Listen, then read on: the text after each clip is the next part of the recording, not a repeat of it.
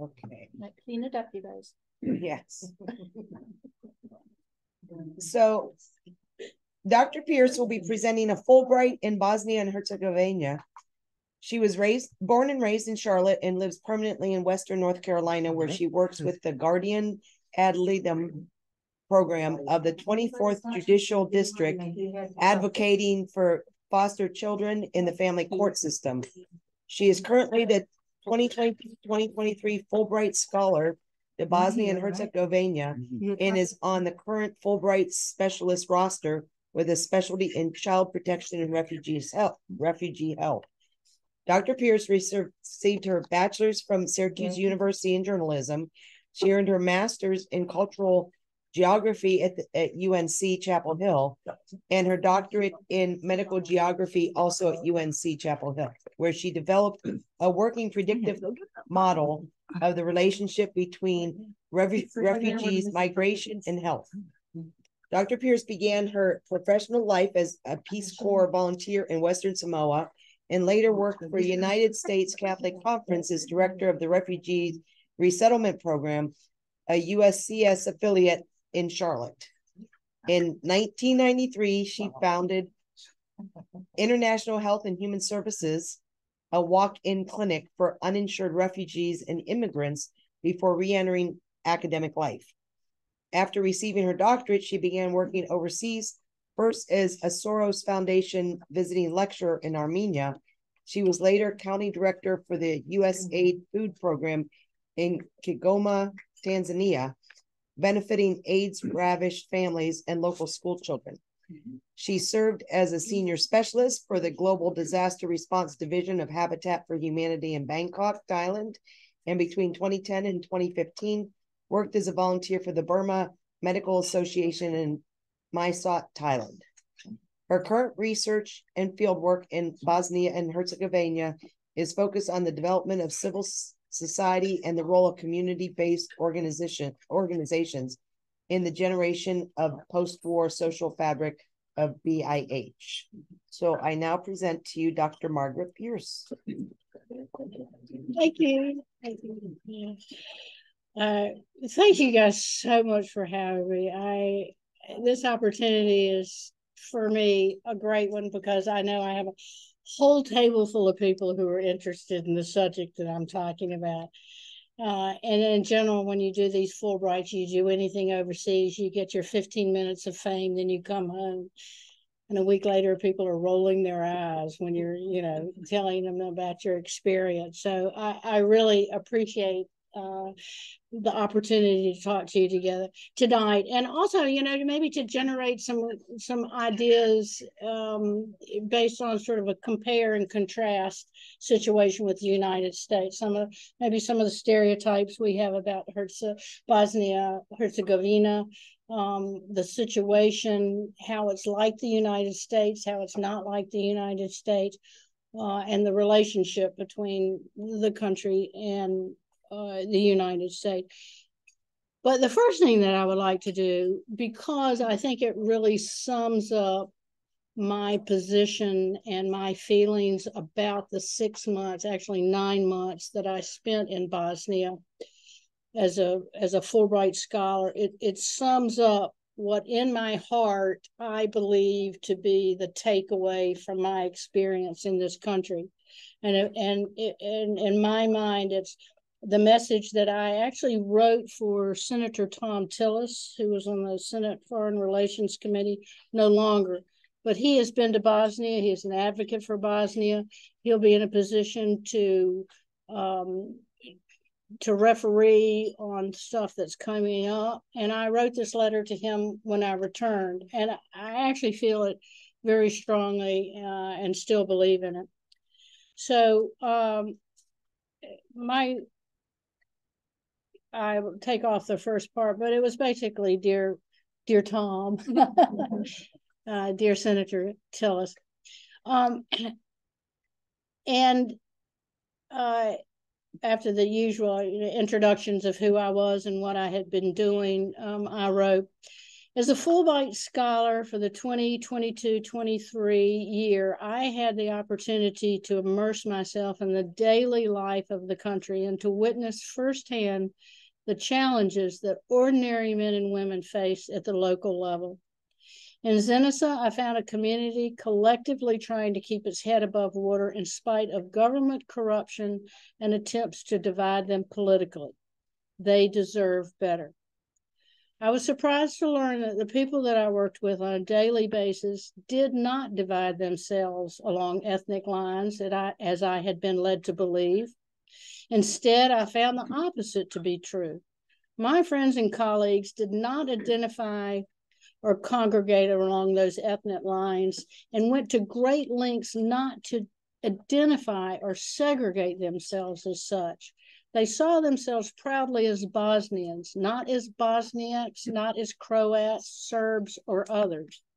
My friends and colleagues were respectful of differences among themselves, were often of mixed heritage, and resented the efforts of politicians to divide them by ethnicity for the sake of personal political power.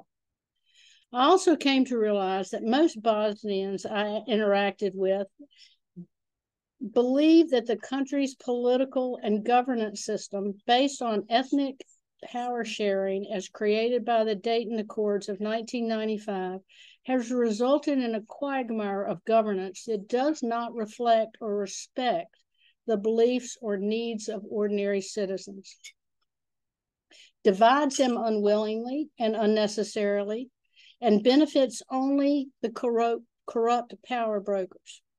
I found the level of cynicism, discouragement, and lack of hope for the future to be alarming, but not surprising given everything that Bosnia's citizens have been forced to endure as a result of political disrespect and exploitation by their own leaders. But what I also found encouraging was the unshakable gratitude and respect that ordinary citizens have for America's role in ending the 1992-1995 war. America's role model as a functioning democracy and for America's continuing support of political and governance reforms.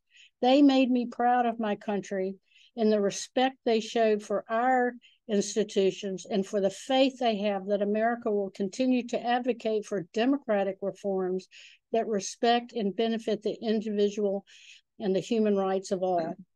They appreciate our diplomatic presence and support our efforts to make Bosnia a sovereign nation.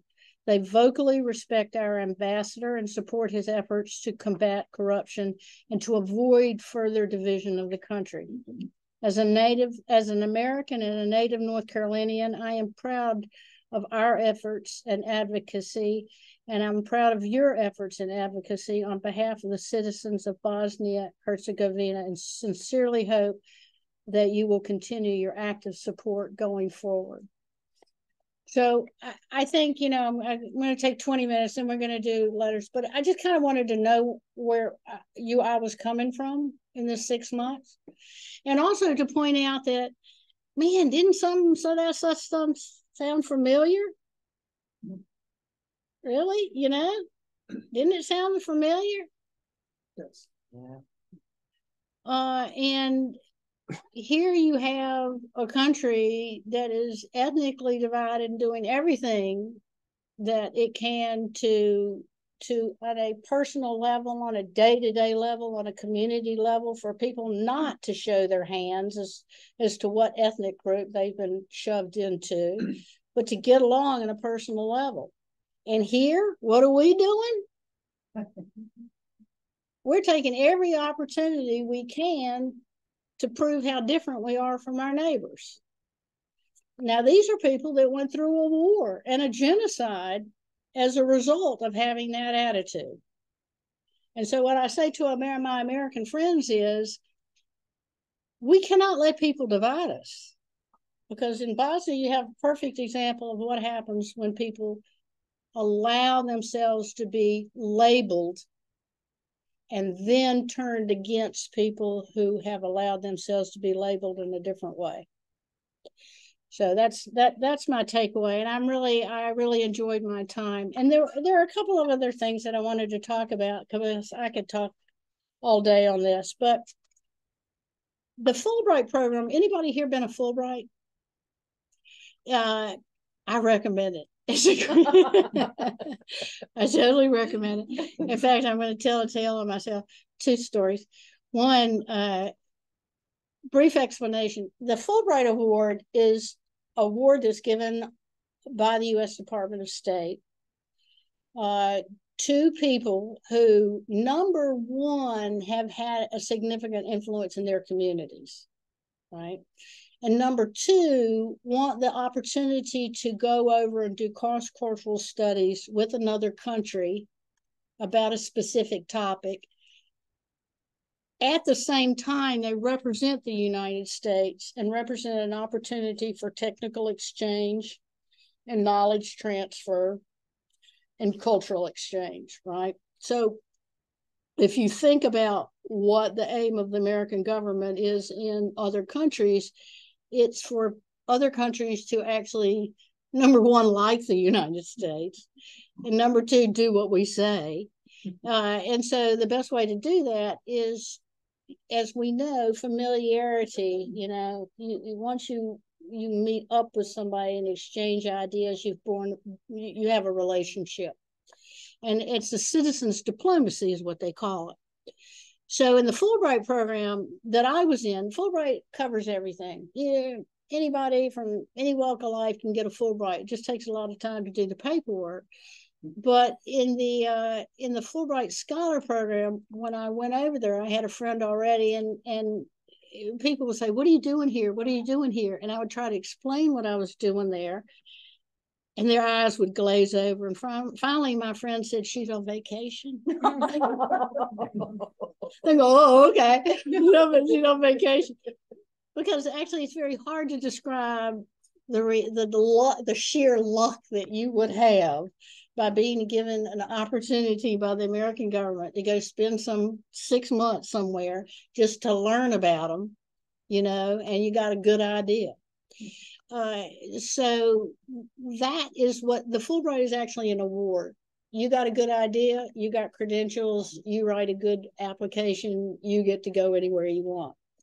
So my autobiography is going to read, a funny thing happened on the way to Burma, because for those of you who are old enough to remember that movie, because I was actually headed to Burma, because all my work has always been done in Southeast Asia, refugees. Really, Burma?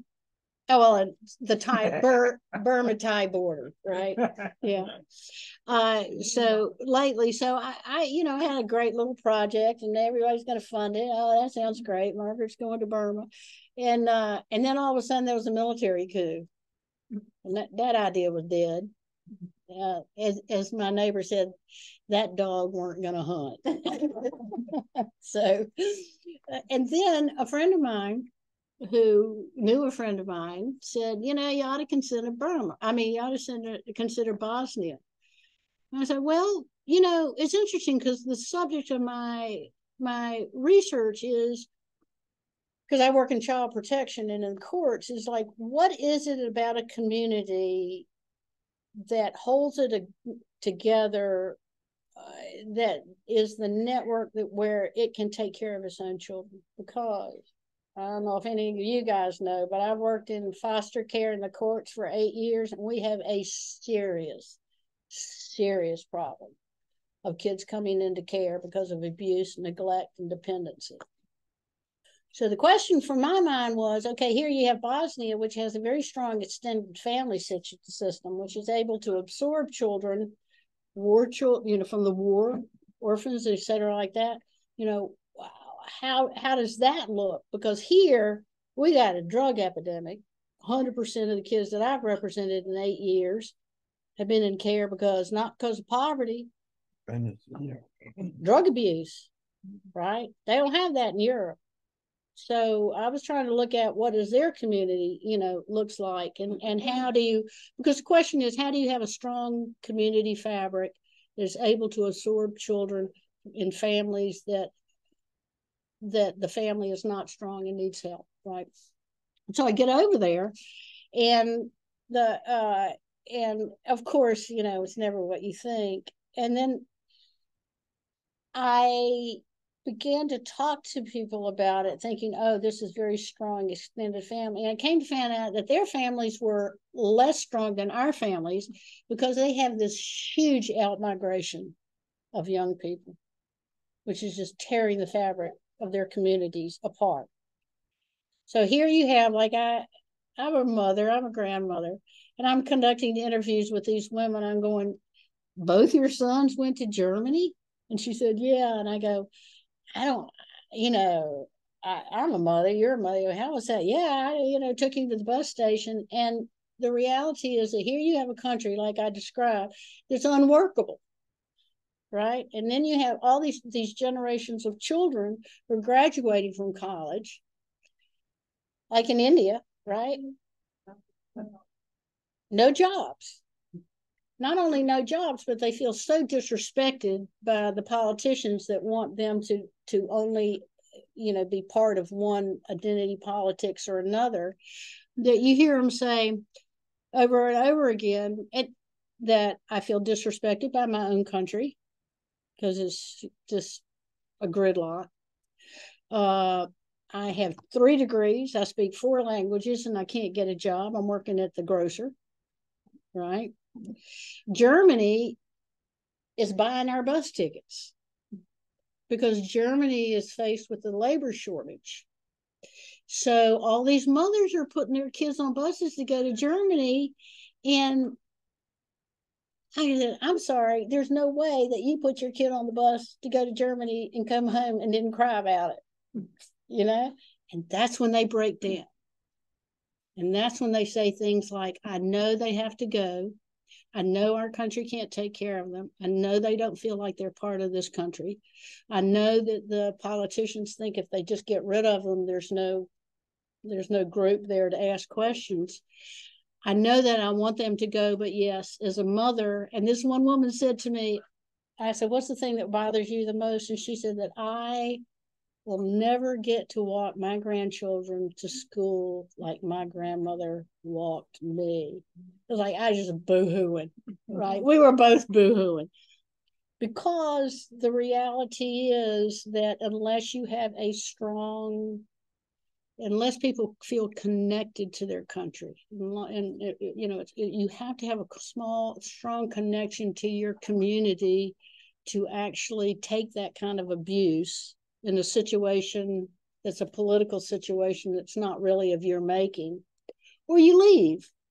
So out-migration in that part of Serbia, Croatia, Bosnia, that whole part of the world, those people are moving, those young people are moving to the West, to all those open jobs in Austria or Germany or whatever. So that's very interesting.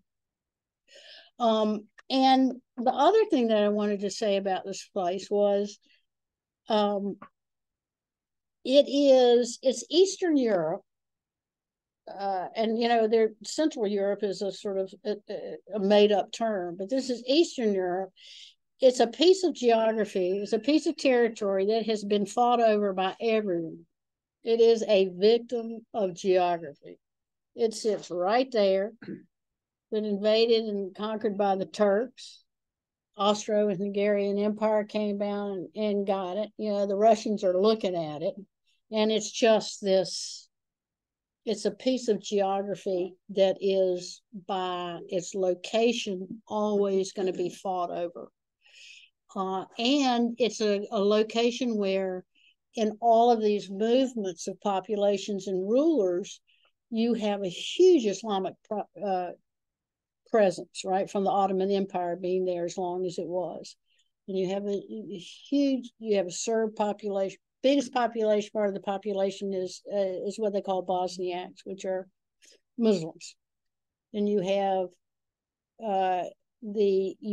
Serbians, that's an ethnic group, and then you have Croats. So those are the 3 large groups. But then you have all these others, right? They don't get to vote. You have to be part of a certain power brokering ethnic group to be able to participate. And so it's a parliamentary constituent democracy, which means basically you vote for your party. The party puts in who they want, right? You're not voting for the individual. So it makes it very hard to do sort of reformist politics. And the parties themselves have a very tight grip on their party members. So there's not a lot of reform going on. But it's a system we set up, right? And then, if you're reading the news these days, this guy Dodik from Republic of Srpska is just about to declare, to exit from Bosnia. So it really is a tinderbox, and it's a very unfortunate situation. Meanwhile, you have this whole country full of people just trying to get along, right? And people ask me, what is you didn't learn about Bosnia that you wish you had learned? And I go, the thing that I didn't learn about Bosnia is I wish I could have learned more about people's religion, but they're so bent on not throwing that out there that I couldn't tell who's Muslim. I couldn't tell who was Serbian Orthodox. I couldn't tell who was Croatian Catholic. I'm sorry, I think I said that wrong. It's the Bosniaks, the Catholics, and the Orthodox is the three groups. You can't tell who's who because they know the cost and the ultimate price you pay for identity politics. But at the national level and the international level, it's just it's going on as fast as it can. So how does the United States fit into it? United States is absolutely the savior of this country in their eyes in 1995 because it stopped the war, right? He stopped the genocide. But that was 1995, right? This is not I do in conversations with my friends say this is not the America of 1995. Since 1995, we've gone through a number of things, 9/11. We've gone through COVID. We've gone through a recession. In 1995, when the United States stopped the genocide against Muslim men and boys, it was a humanitarian mission. Now, at best, it would be a strategic move against the Russians, right? So there's a great disappointment with the United States and a great worry that depending on how politics goes in the United States, that Bosnia could be seen as a small Islamic country not worth defending, right? And that's the danger, and it's our Islamophobia that's really it creates a danger. So the strategy of the United States basically is let the EU take care of it, right? Let the EU, and they got candidate status in I think October, November. So hopefully they will be moved into the EU, but they're in a very precarious position because, you got three groups. And one of them is actively trying to dismember the entire country. And is doing a fairly good job of it, and so what's going to take is going to take constitutional reform in order to reform. They have three presidents. They rotate every 8 months. One Serb, one Croat. It's just like, I'm sorry, it just doesn't work, and it hasn't been touched. So look forward to seeing a little bit of fire over there in the future. And otherwise, I found it fascinating to be in an Islamic country. It was interesting to me. I mean, it's like, I wish I could have learned more about it, but they're very guarded about not their religion, but they're very guarded that they don't want to kind of proselytize, right? They just don't want to do it. And that's incredibly refreshing, if you ask me.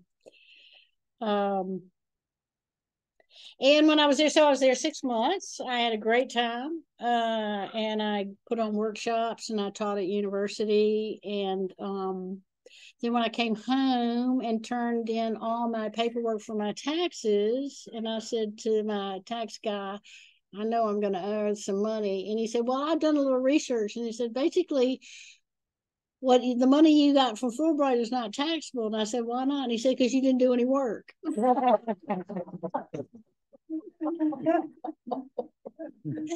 Whereas the other 8 poor people that went with me that didn't have doctorates and weren't scholars, taught 12 hours a day at the local university, English language, they're being taxed because they had jobs. But, it's like, that's what you say about a PhD piled higher and deeper. So I recommend it. I recommend it. And so what are your questions? Well, first thing is, I know you mostly focusing on how things were there in the Bosnia and Herzegovina.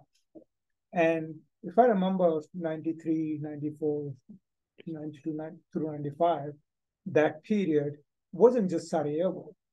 Sarajevo was, and the neighboring places were definitely under siege, but something very similar to that started happening towards the later part of the war in, say, Pristina and near in Kosovo area. Even in Zenica. Yes, that's the. Do you know the conditions in Kosovo in that sense? I mean, I know Kosovo is, again, it's got a lot of Albanians, so it's like a very heavily Muslim populated country. Is that very different from how Bosnia and Herzegovina is, like in terms of for an average family? I have not been to Kosovo, so I don't know. It's not really the same issues. I mean, they get independence from Serbia. They are, their own country now. Just a small. Under certain views. Certain people think they are country, certain people don't. Well, that's too bad, because the United Nations says they are. Yeah. So we're not going down that one again. No, I was taught a lesson on that. I was talking to one person from Serbia, and the question was very simple. I just simply asked, like, how things are there in Kosovo, and I got an earful. Yeah, you it would. Was all about all those Albanians getting in there and then kind of trying to break up the country. Yeah, Serbia is its own. I mean, the history of the whole region is such that everybody has a grievance. Everybody thinks they were the original people on Earth. I mean, Serbs do. I'm not going to go down that route, but there is this kind of Serbia for greater Serbia. What is the argument we have? Who are God's chosen people? Yeah, exactly. It's the Serbians, huh? It's, clearly. It's like, who does God like best? And it depends on, and strangely enough, depending on who you talk to, is who they, always the same people. Serbs never say, oh, God likes Bosniaks better. Doesn't happen. But it is, it is geography. I mean, these populations moved back and forth. They, Bosniaks. It's just, and it's not really easily divided up in ethnic groups, but that's what the Dayton Accords did. And they said, we're just going to power share. Bosnia itself, this tiny little country, is 2 parts. One part is the Bosniaks, which is the Muslims, and connected, and it's the federation. So it's the Bosniaks and the Croats together that are the federation. Then there's Republic of Srpska, which is, what the Serb populations are, but they're part of the country. But they're kind of part of the country and part of not kind of part. It's like they're entities that act as independent entities, and they block each other at every opportunity. And it's just unworkable. Where in the United States would we allow, and not only that, but where in the United States would we allow people not have to have a vote if you're not one of those 3 groups? Washington, D.C. Yeah, right. Absolutely true. Puerto Rico. It's true. It's true. Dr. Pierce, could I ask? Yeah. You had mentioned paths, the different paths that they're on or could be on. What's your vision of best case scenario, worst case scenario, and the probabilities? And it's timed. You know, yeah. So here's the best case scenario. Tito rises from the grave. And everybody bows down, and we already got the game plan. That's the best game plan. What was the unity and They loved it. He was just great. He was, that's what. Yeah, he did a great job. The worst case scenario is that within a couple of months, fighting starts again. Republic of Srpska detaches itself violently from the rest of Bosnia, and the international community is left to deal with it, which is an absolute possibility. Huge piece of is that going to be part of Serbia? Would it attach to Serbia? Or the idea that's been floated this week by the head of the Dodik, who is a Trump fan. But his idea is that he's going to detach Republic of Srpska, which is all the Serbs, right, and going to attach them from Bosnia, and he's going to reattach them to Serbia. Yeah, that's the plan. But he wants to take all the property with him, and that's the conflict now. And the question is whether the Europeans are going to let him do it, or whether the Americans are going to let him do it, because it's nobody wants to go to war, and I can't imagine any of the people that I had coffee with during the day in Bosnia picking up a gun again. They done that, been there, done that. But it is a very tense situation. It's territory, That's the worst case scenario. That's the worst case scenario. Is Bosnia ends up as an isolated little Islamic country. On the only Islamic country in Europe on the edge, and that's a possibility. But it's kind of a dumb. I mean, Serbia is so poor. All those countries are poor. They can't afford to be their own little entities. Serbia has no money. Croatia, they're immigrating as quickly as the Bosnians are, so they need to be working together. But it's their leaders, and I say that about us. It's these leaders, if they would just shut up, they would quit pitting people against each other, they'd be a lot better off. It's not just there. It's everywhere. I know, it's like wherever you go, there it is. Yeah. So what's the best case scenario? The youngest is coming back to the country, rebuilding it? The best case scenario is what happened in Armenia. She had a kleptocracy. Then you had a reform movement.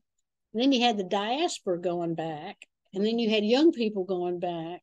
And they put in the reformist government that's in Armenia that's, that's doing so well right now. But that took the diaspora and the young people. As long as you're chasing your young people off, they're not going to make noise. And as long as your diaspora not organized, they're not, as long as they're making money too, right? Part of the corruption, they're not going to make. But it's always the young people, and I also think the diaspora. But you can't have a country of 3 million people where 50,000 of them leave every year, and 40,000 of them are kids. The most educated kids. Yeah, it's the educated ones. Right. Brain. What I think would be great, but the problem is that you don't have a good banking system, because that's sort of messed up, is that if you had these international companies going in there, and like we were talking about the digital nomads, I mean, these students are better than our students. They're more serious. Our students just have more opportunities and are, more creative. Their students are extremely good, especially in IT. If you had companies that were able, they didn't have to get on a bus and go to Germany. Somehow they could stay where they are. But the regulatory and the mismatch of banking and that stuff makes a situation where international companies don't want to go into a country where that's not a possibility. But I do believe in the future that might be the virtual working, whatever. So it's a great country. I loved it. Any other questions? So these three groups, what's the relative size of them? Bosniaks for the country are like 49%. You might want to turn off recording of this. Well, if you want, I can quit. I can stop recording. I think that's fine. Mostly Muslims. Next largest group is Serbians, and the smallest group is Croatians. So how many are what percentage is Croatians? Maybe 11 at the So most. quite small. Quite small, So but they have a disproportionate representation. Nobody's happy, And right? they're more Catholic. Croatians are all Catholic. All Catholic. Serbs are all Orthodox. Orthodox. I think I said that That's wrong what I before. I said that wrong. No, I think Yeah. you said it right, but I know Serbians are Orthodox, so I kind of left it. They might be the Catholic. You said one of the three groups was going to tear the region apart. Serbia. Yeah, the Serbs. There was something like 40%. Annex. No, that's the Bosniaks.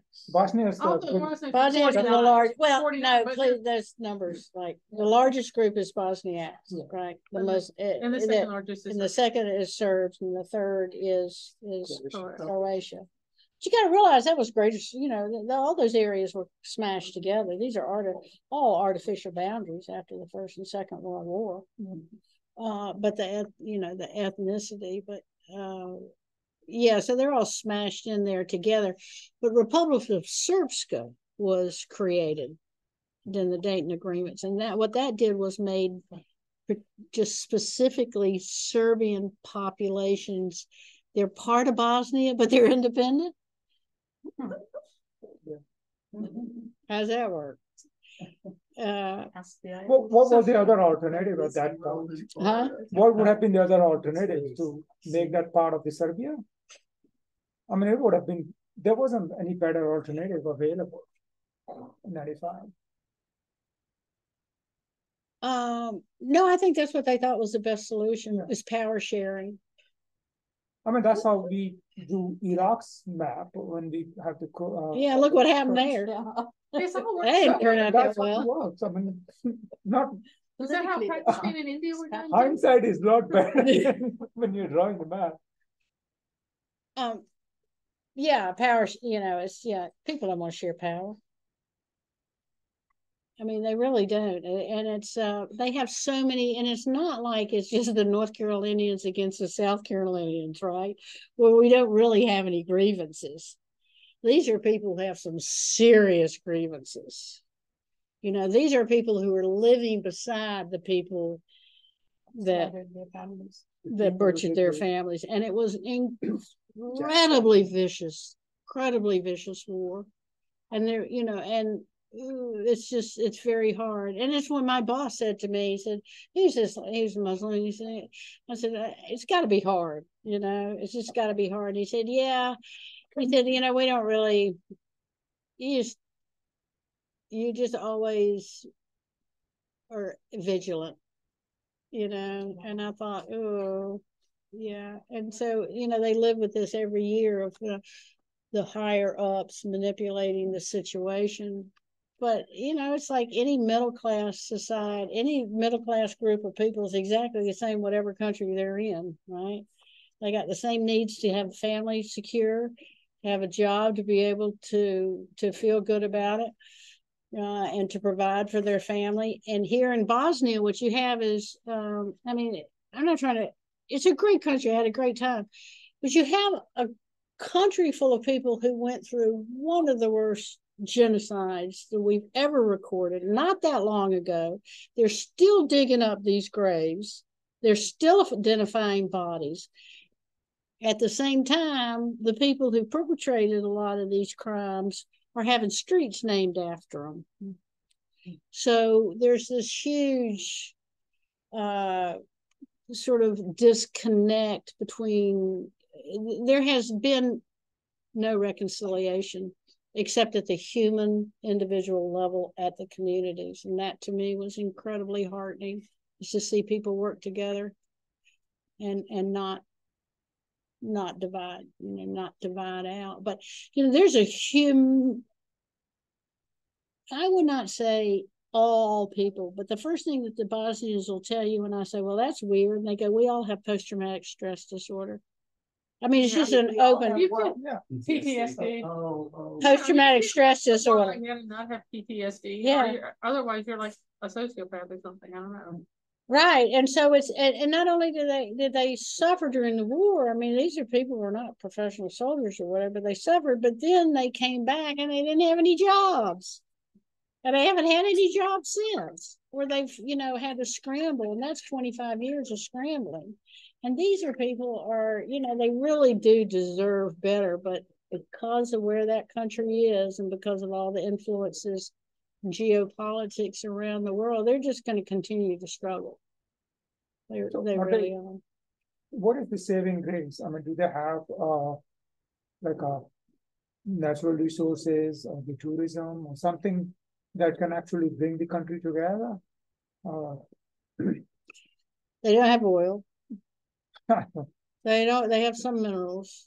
No, but the answer is basically no. They don't. They had their human resource. I mean, it's their human capital that's the most valuable, clearly, because they're very smart people. It's all moving out. It's just sort of got the spigot on, right? But it's their human capital that I think is their funny. They're like Southerners, though. I tell people, I said, you know, Bosnia is like the American South, a small, paranoid country surrounded by enemies. I was thinking about that when you said that you know they're living with the people who really they have real grievances with them, and I think about a lot of our Southerners, how vehemently they're against certain other groups without nearly that much motivation. You know, Confederate money plays the South real right. Forget hell. That's that could be a Bosnian. Forget hell. Don't you remember going down to the beach and you'd see those little shot glasses at all the stores? You'd stop going down to Myrtle Beach and they all had shot glasses and mugs that said "Forget hell." There's like Forget hell? Forget, comma, hell. And then it would be like this little Confederate soldier with a flag. So much for Christian forgiveness, right? Nah. Not, but there's so much intermarriage there. There really is. It's a huge amount of intermarriage. Is that something new? No, it's not. And that's what makes them so upset, because during Tito's time, you didn't have any of this stuff. There was a lot of intermarriage. There was not the ethnic friction that comes out of the, you know, World War I and World War II. Tito was really good at keeping the country together. And then when it fell apart, it just fell apart completely. And he makes a great